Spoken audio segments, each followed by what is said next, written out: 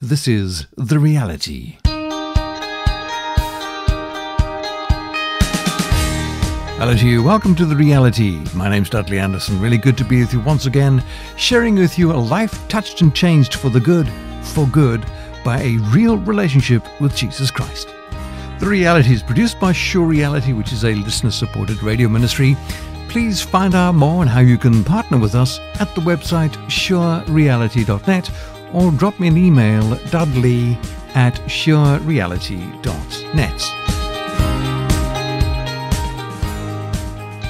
Dan Adams believed his life was panning out well. He was living it up at parties and indulging in drugs and alcohol. Lianne had entered Dan's life at an early age. She was a follower of Jesus, though lukewarm in her faith. Lianne came to know Christ as her Lord and Saviour at the age of 10, but sadly wandered off the path in her teens. At this stage, Dan was far from any relationship with God and was among those who mocked Lianne for her faith. Later, Dan and Lianne began dating, but sadly the relationship soon came to an end. But after a stint in Christian missionary work, Lianne recommitted her life to Jesus to love and serve him alone. Dan and Lianne got together again, now in their late teens. God had a plan. Lianne invited Dan to join her in church. I was always hungover on a Sunday morning. It was like I'd go out on a Saturday night and then there was this thing that was happening in the morning. And I remember just sitting there thinking, these people are ridiculous.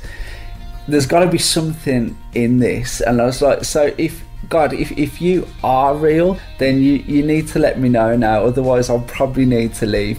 And it was at this point that I just remember this sensation. It was almost like a combination of pins and needles and fire, and it kind of felt like I was being lifted off the floor. God's plan had begun to work out in this young couple's life. I chatted with Dan and Lianne in their home for today's The Reality.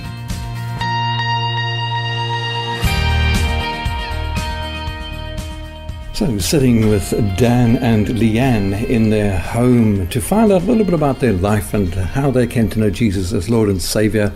Lianne, I believe that you had quite an input in this man's life. Dan, you were right out there somewhere, and Lianne, you had a relationship with God, but things went a little bit awry. Tell me, how did you find Jesus in the first place? My nan and granddad had started going to a Pentecostal church, and they were in their kind of 50s, 60s, and I just noticed a huge difference in them. So I asked if I could go one night, and I literally walked into the church building and I just felt the presence of God. There was something that these people had that I wanted. So I carried on going, and after a few months, I just asked God into my life. So how old were you about at this stage? I was 10 or 11. Okay, so you said you went to this church as a 10-year-old and sensed something. What was it that you felt? I think it was just the Holy Spirit. There was something that these people had that was making them happy. Everyone was just lovely and just had this joy and peace, and I just knew that I wanted it. And the preacher, did he sort of preach blood and thunder? I mean, what was it in the message that made an impression on you? No, it was very happy, and it was very love orientated, and it was just the gospel. It was just the idea that Jesus actually died for us and he wants to know us. And we're going to come to the point at which you met and things started working out in your life, Dan. And as we said a little earlier, you weren't exactly anywhere near Lianne's place in life as regard to your relationship with God at this stage. But I believe the Bible says, I know the plans I have for you, says the Lord. And as Christians, we think that's very spiritual. That's for me as a Christian. But I believe that God's plans exist from the time we are born, even before we know him as Lord and Saviour. So, Lianne, you'd given your life to Jesus. What happened after that as a young person? After that, I grew up following God, and I would always have called myself a Christian, but actually I got a bit distracted and a bit off the path really in my late teens, and just started getting in with the wrong crowd really. So you fell away from church faith. Did you still pray? I still prayed, but I know that I wasn't listening to God, and I was just kind of going through a bit of a rebellion, doing my own thing. Okay, Dan, let's turn to you now. So in your childhood, what was your childhood like? I would say that I had a very normal childhood, but I mean, what is normal?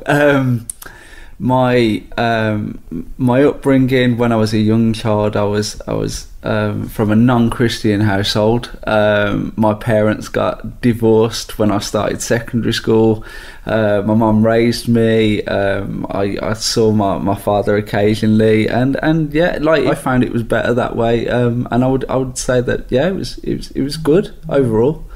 Okay, but then when you hit your teens, how did life turn out?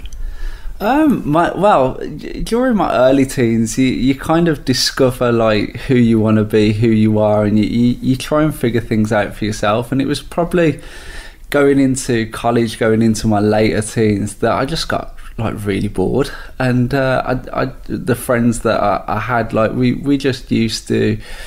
We stood outside the gates. We used to smoke together. We used to do recreational drugs, recreational drinking, and that was just part of my lifestyle. It was go to college in the daytime, and on a weekend we would just party. Is how I'd describe it together. Yeah, you call it recreational drugs and alcohol, but there's nothing, easy about that. It's a danger. Drugs are a danger. Did you find that you got addicted, or did it become a controlling element in your life? I think to some extent I did, but you only realise that when you try and not do it. So like while I was doing it, I would have said that I was just happily enjoying my time with my friends. I was never considered or even thought about needing any sort of rehabilitation or something like that. We just saw it as a good time and just a part of everyday life. It was quite a strange thing thinking about that now, but at the time, yeah, it was fairly normal, and it was really surprising how many people that I knew that also found it normal. So it was just part of our life. So where was God in your life at the stage? God was as far as I was aware, he didn't exist. So like I knew Lianne from school. I knew she had a Christian upbringing, but I was probably one of the people that used to make fun of her because of it, because I just thought it was absolutely ridiculous.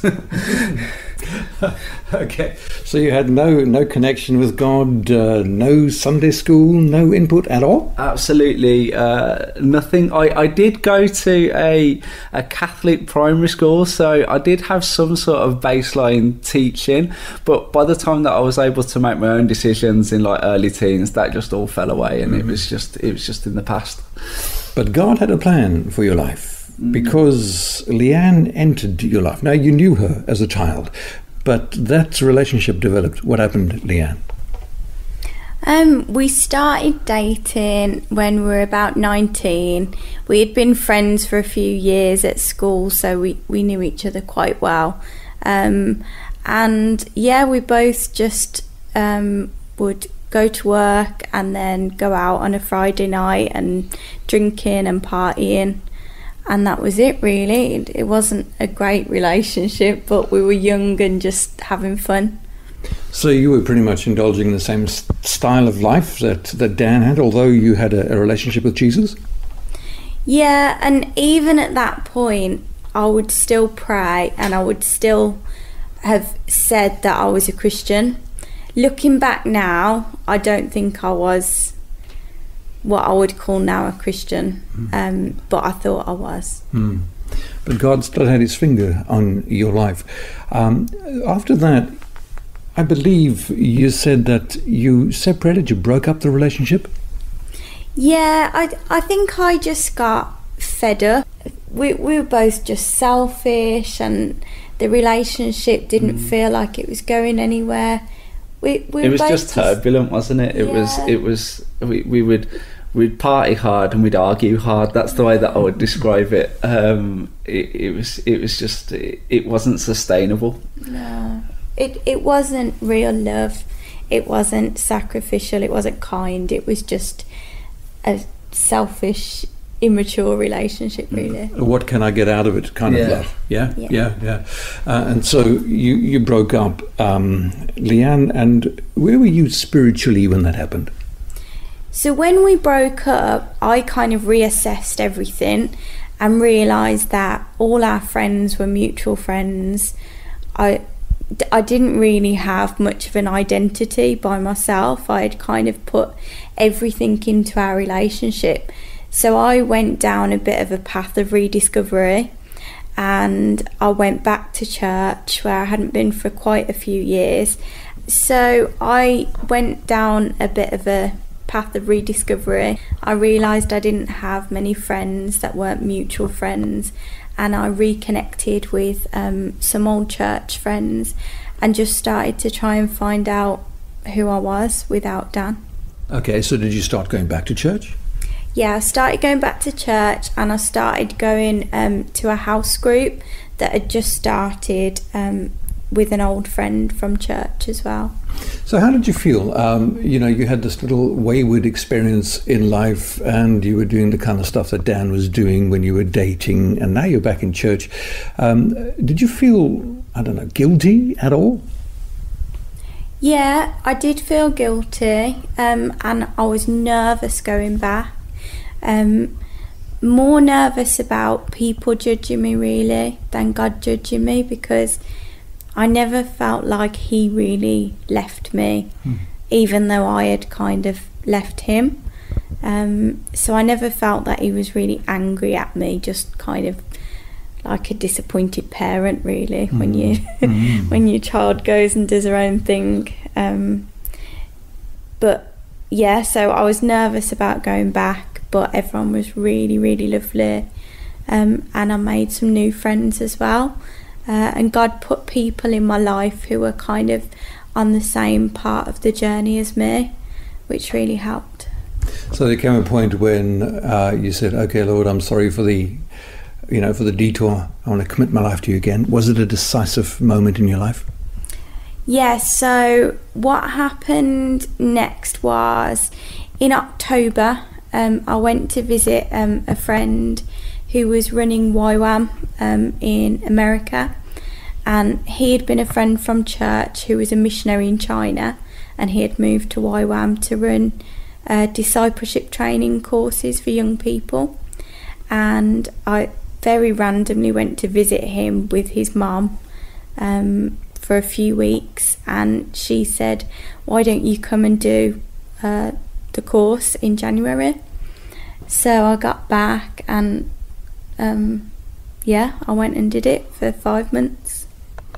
And that's when you said, "Okay, Lord, here I am. I'm yours. I'm yours. Sold out for Jesus." Yeah, I was 100% all in then. You're listening to The Reality, produced by Sure Reality, a listener-supported radio ministry. We depend on the generous gifts of our listeners to produce this program. You can help reach millions of folks with the sure reality of the message of Jesus by becoming a Sure Reality Vision Partner. To partner with us, please visit the website surereality.net and click on Become a Vision Partner.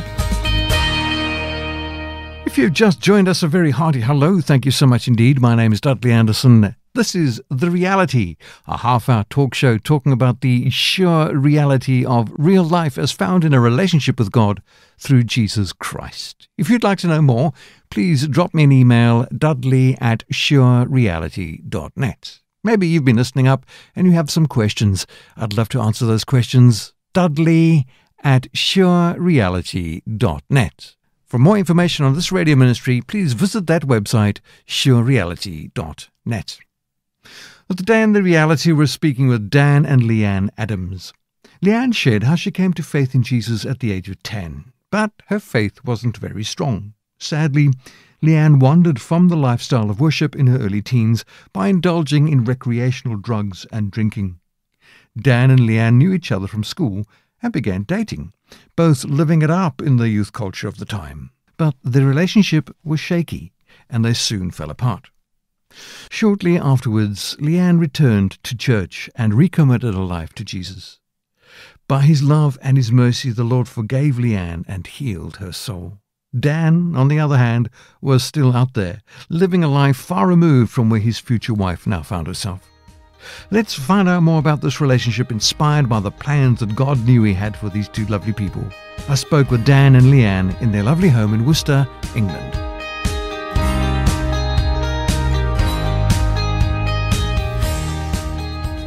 Sitting with Dan and Lianne in their lovely home, finding out a little bit about their life and experience. And Lianne just shared with us how she came to know Jesus as Lord and Saviour and went AWOL for a short time, dated Dan in the process, but then came back to Jesus.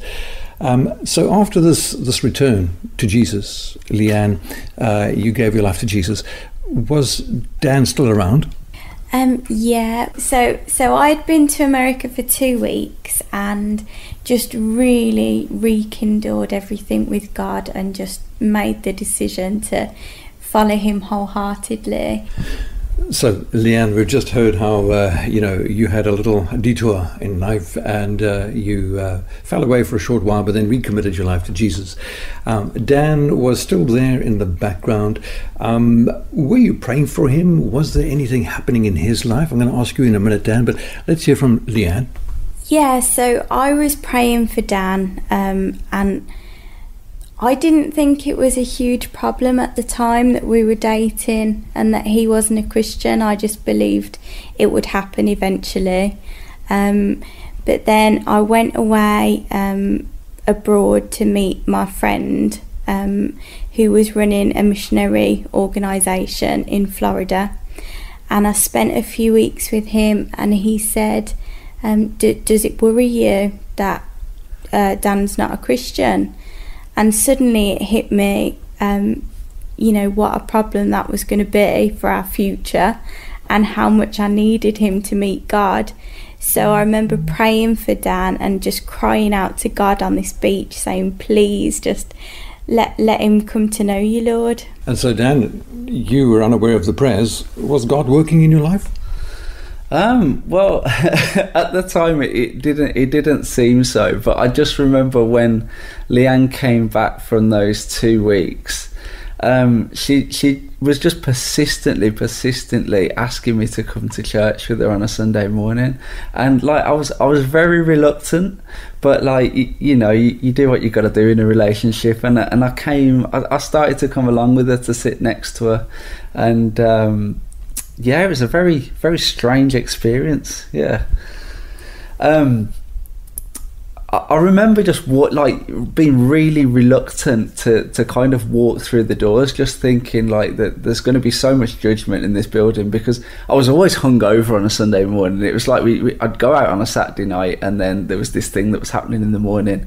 But you don't go out on a Sunday morning if you go out on a Saturday night. So I knew there would be a smell of some sort of alcohol that was on me when I was going there. And it's like I was just awaiting this sense of judgment when I walked through the doors, and there was none. There was none. So all of that fear in the background was just completely in my head. But I came through, and I remember the first time just sitting in this building, just sitting there thinking, all these people are crazy. They've just got their hands in the air and they're singing to no one, but they're so happy. This is just absolutely bizarre. Yeah. And yeah, I came maybe a couple of weeks in a row. I came with Lianne to church. As I say, she kept inviting me, and it was probably like the third week there that I said, you know what, these people are ridiculous.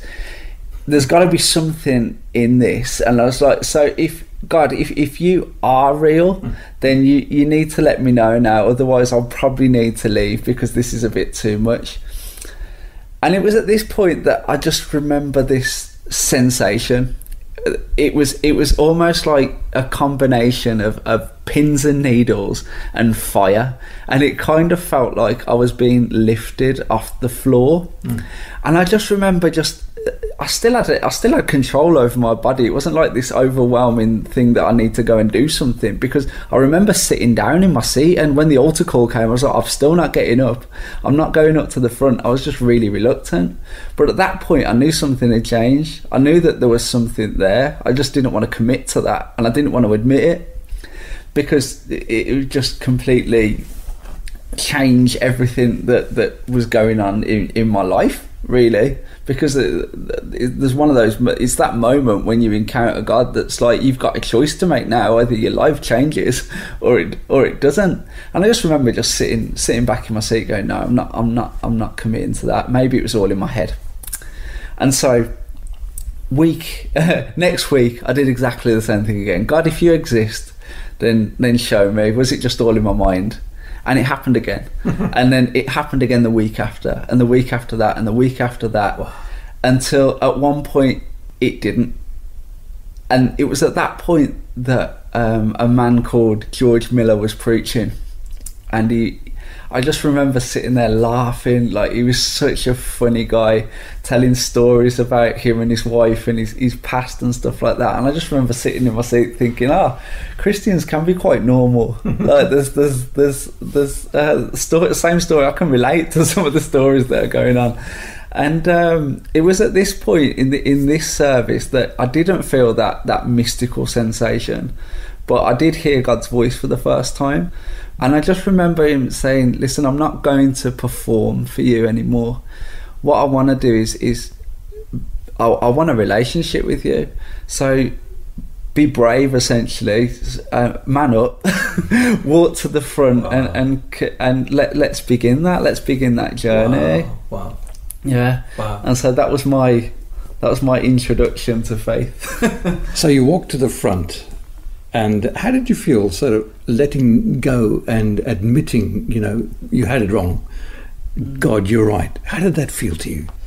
I think, to be honest, it was quite like after the weeks leading up to it was quite relieving. But I tell you, like, it was one of those things where God just throws you in at the deep end from the beginning, because I was stood up at the front. I knew that I was talking to God, but there was a row of people standing to the left or right of me, and they were falling over. And I was like, what on earth have I gotten myself into? And God was like, you'll see what's going to happen.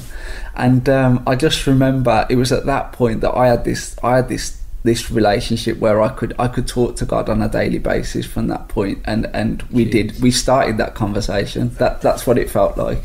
Praise God, that's amazing. And Lianne, how did you feel when all this was happening?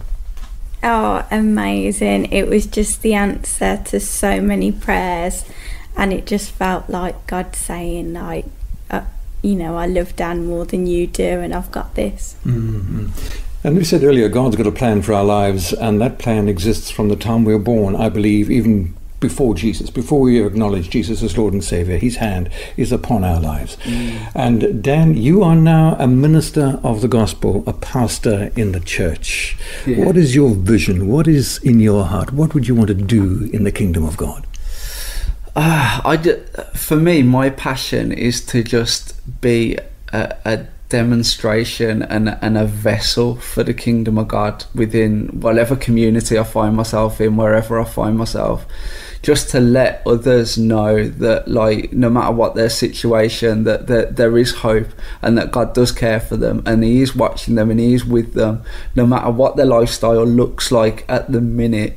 That God has got a plan for their life, and in a sense it just takes that release. It takes a yielding to the commitments or the wrongs that you've already made in your own life to begin to start seeing that and to walk that out in your life. And I've got to say, from my own experience, there's nothing better. So if you are listening to us, and you've heard our story and something is ringing true, then just ask him to make himself known to you, and you can begin that journey right away.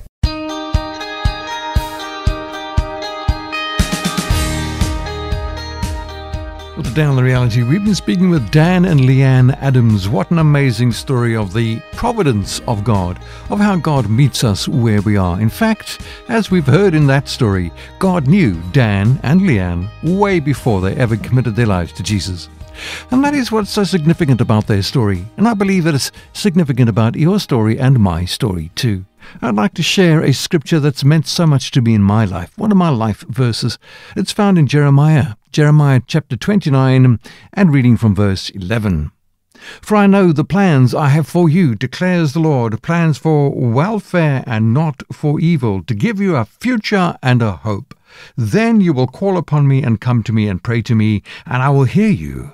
You will seek me and find me when you seek me with all your heart.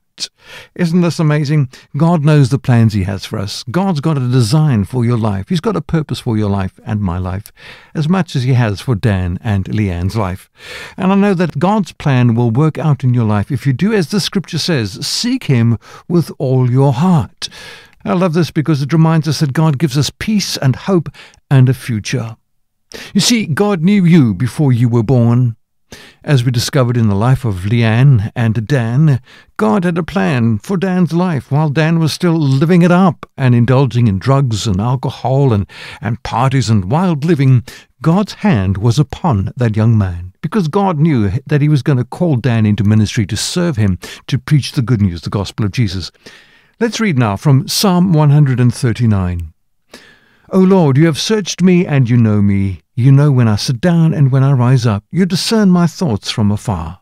You search out my path and my lying down. You are acquainted with all my ways. God is acquainted with your ways as much as He was with Dan and Lianne's ways.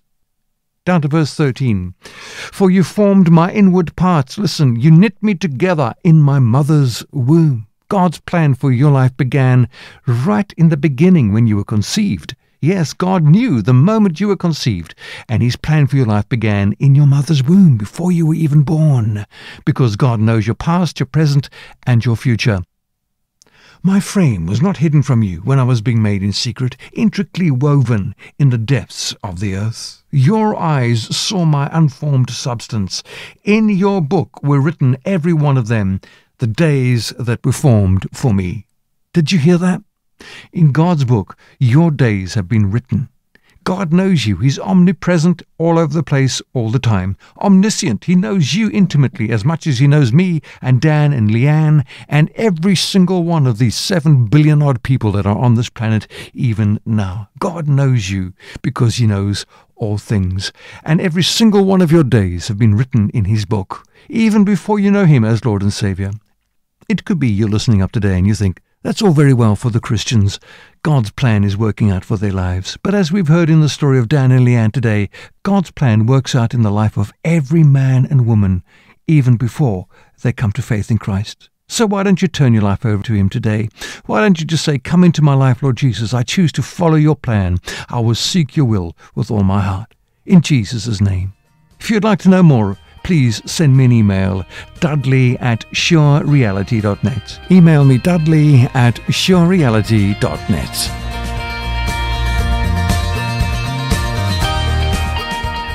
This radio program is produced by Sure Reality, a listener-supported radio ministry. You can partner with us at that website, surereality.net. So it is from me, Dudley Anderson, wishing you well and keep your eyes on Jesus.